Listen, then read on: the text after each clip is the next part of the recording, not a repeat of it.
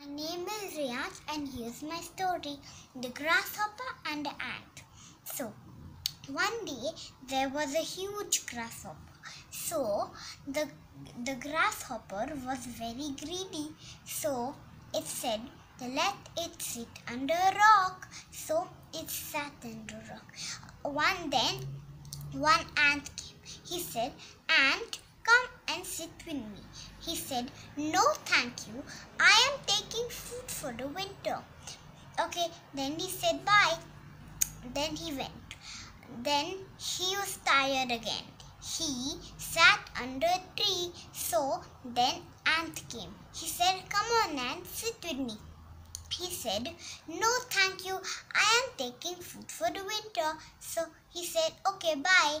So then when winter came, the grasshopper was feeling very cold. So he saw, all of a sudden, he saw ant's house. So then he said, Ant, can I come in? He said, of course, why not?